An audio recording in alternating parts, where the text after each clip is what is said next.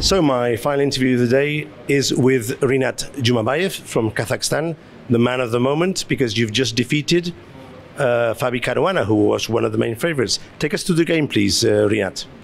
No, it was tough game, and he tried to attack my king, and I tried to find counterplay in the center or in the queen side. I had a good advantage, but in the move 30, he offered to draw, but I thought I was already much better, and I refused it. But in 2 moves, I made a mistake, and I almost lose the game. But fortunately for me, I found a way to give my queen, but to keep my position. Okay, I suppose that if I do my best, I will have a chance to win Fabiano. Indeed, he's one of the best players in the world, but I tried to fight.